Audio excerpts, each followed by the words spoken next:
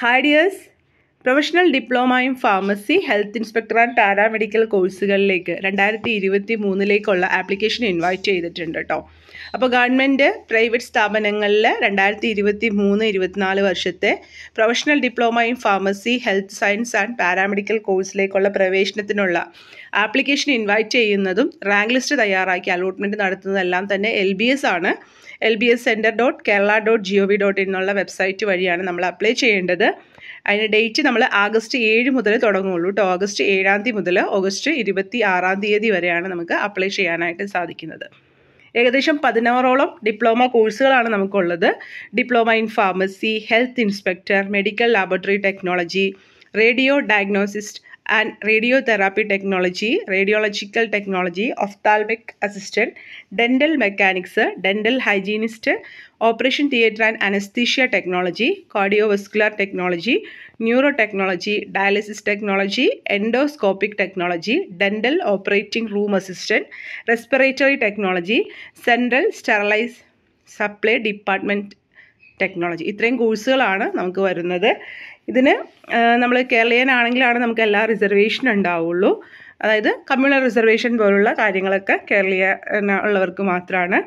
ഇനി നമ്മളുടെ diploma in ഫാർമസിക്ക് നമ്മൾക്ക് വേണ്ടത് ഫിസിക്സ്, കെമിസ്ട്രി, ബയോളജിക്ക് പകരം മാത്സ് എന്നിവ ഐച്ഛിക വിഷയങ്ങളായിട്ട് കേരള സംസ്ഥാന ഹയർ സെക്കൻഡറി പരീക്ഷയോ തത്തുല്യ പരീക്ഷയോ പാസ്സായവർക്ക് അപേക്ഷിക്കാവുന്നതാണ് ഫാർമസിക്ക് കേട്ടോ.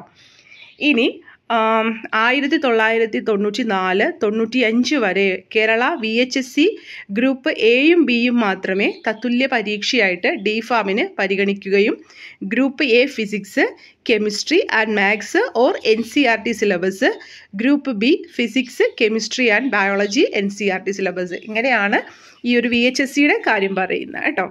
ഇനി ഡിപ്ലോമ ഇൻ ഹെൽത്ത് ഇൻസ്പെക്ടർ ആണെങ്കിൽ നിങ്ങൾ ഫിസിക്സ്, കെമിസ്ട്രി ആൻഡ് ബയോളജിക്ക് ആകെ 40% എങ്കിലും മാർക്കോടെ Kerala board of higher secondary education higher secondary പരീക്ഷയോ അല്ലെങ്കിൽ തത്തുല്യമായിട്ട് വിജയിച്ചവർക്ക് അർഹതയുണ്ട്. SC/ST കാരാണെങ്കിൽ 35%, അതായത് 5% മാർക്കിന് ഇളവുണ്ട് കേട്ടോ.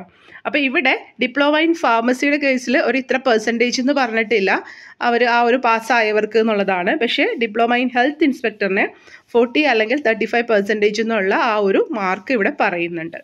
ഇനി പാരാമെഡിക്കൽ കോഴ്സുകളായിട്ട് DPharm, DH എന്നുപോലുള്ള കോഴ്സുകൾക്ക് DPharm, DHI കോഴ്സുകൾ ഒഴികെയുള്ളവർക്ക് ബാക്കി പാരാമെഡിക്കൽ കോഴ്സിൻ്റെ കാര്യം പറഞ്ഞിരിക്കുന്നത് ഫിസിക്സ്, കെമിസ്ട്രി ആൻഡ് ബയോളജിക്ക് ആകെ 40% എങ്കിലും മാർക്കോടുകൂടി നിങ്ങൾ +2 അല്ലെങ്കിൽ ഇക്വലൻ്റ് ആയിട്ടുള്ള എക്സാം ഏതാണോ അത് ജയിച്ചവരായിരിക്കണം.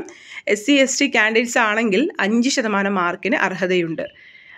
പിന്നെ ഫിസിക്സ്, കെമിസ്ട്രി ആൻഡ് ബയോളജിക്ക് 40% മാർക്ക് പാസ്സായ VHSC പരീക്ഷ പാസ്സായവർക്കും അർഹതയുണ്ട്. അവിടെ SC/STക്കാർക്ക് 5% മാർക്ക് ഇളവിന് അർഹതയുണ്ട്.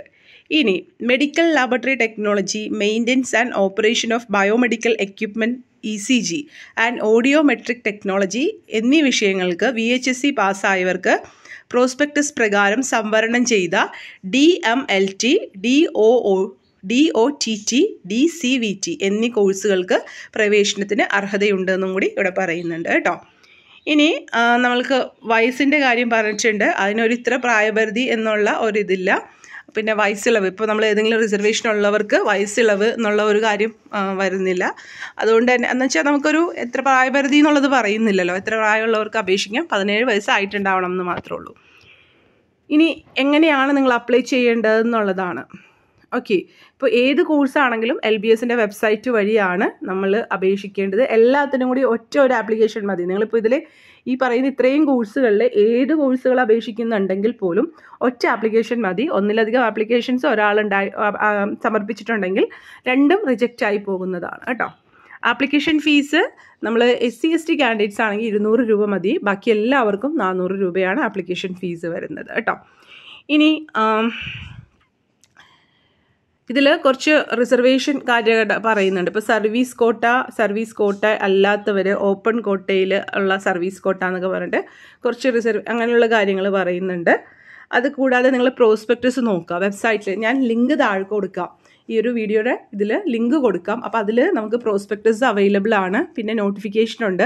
അപ്പോൾ പ്രോസ്പെക്ടസ് നോക്കിക്കഴിഞ്ഞാൽ ഓരോ കോഴ്സുകളും അതിൻ്റെ ഡീറ്റെയിൽസ് ഒക്കെ നിങ്ങൾക്ക് കാണാനായിട്ട് സാധിക്കും.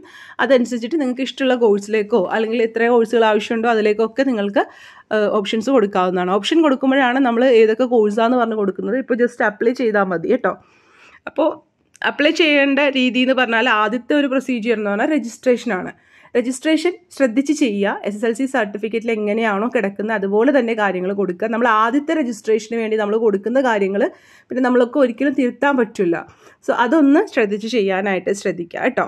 അപ്പോൾ ഇവിടെ നമ്മൾ ഈ ഒരു LBSൻ്റെ വെബ്സൈറ്റിൽ പോയിട്ട് വേരിയസ് അലോട്ട്മെൻറ്റ് എന്നുള്ള ഒരു ലിങ്ക് ഉണ്ടാവും.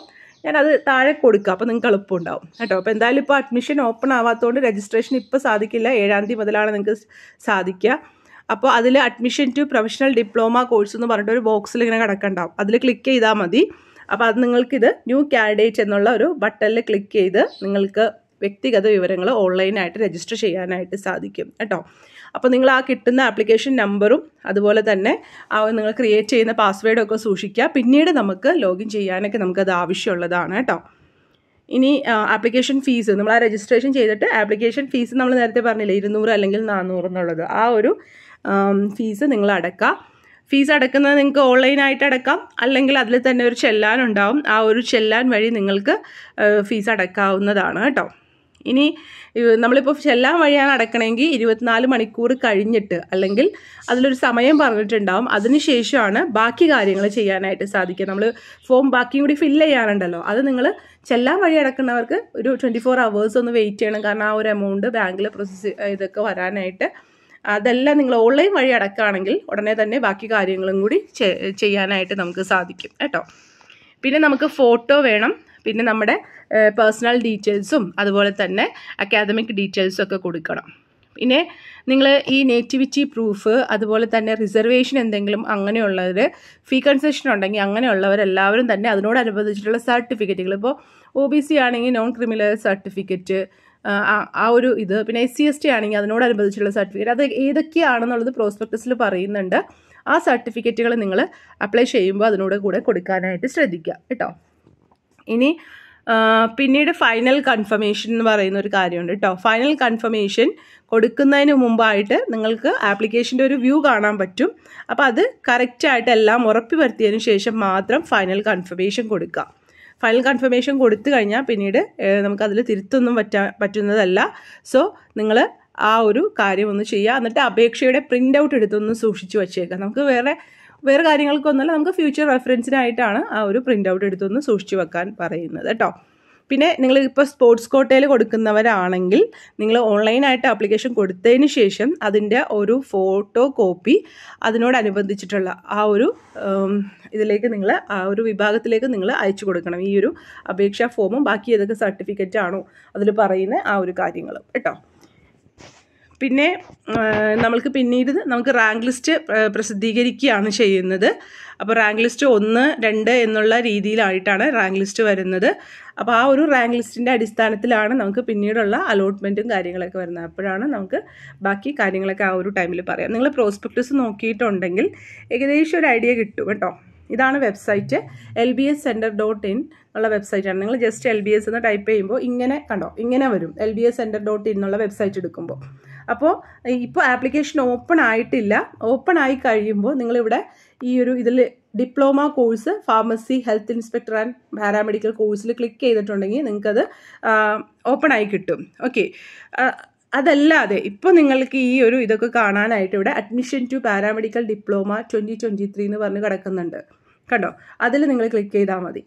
ഓക്കെ, അപ്പോൾ ഇതുപോലെ ഈ ഒരു പേജിലേക്ക് വരും. ഇവിടെ നോട്ടിഫിക്കേഷൻ ഉണ്ട്, പ്രോസ്പെക്ടസ് ഉണ്ട്, പ്രസ് റിലീസ് ഉണ്ട്, പിന്നെ ബാക്കി കാര്യങ്ങളൊക്കെ ഇവിടെ ഓടിപ്പോകുന്നുണ്ട്. അപ്പോൾ ഇവിടെ ആപ്ലിക്കേഷൻ ഓപ്പൺ ആയി കഴിയുമ്പോൾ ഇവിടെ ന്യൂ രജിസ്ട്രേഷൻ എന്ന് പറഞ്ഞിട്ട് ചെറിയൊരു ബോക്സിൽ വരും. അപ്പോൾ നിങ്ങൾക്ക് ഈ രജിസ്ട്രേഷൻ ചെയ്യാനായിട്ട് സാധിക്കും കേട്ടോ.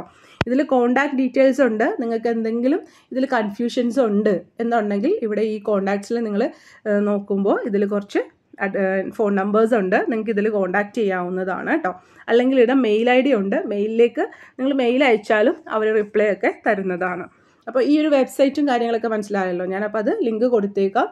നിങ്ങൾ അതനുസരിച്ചിട്ട് വായിച്ചു നോക്കി നിങ്ങൾക്ക് താല്പര്യം ഉണ്ടെങ്കിൽ അപ്ലൈ ചെയ്യാം കേട്ടോ. വീഡിയോ ഇഷ്ടമായെങ്കിൽ ലൈക്ക് ചെയ്യണേ. Take care. Thank you.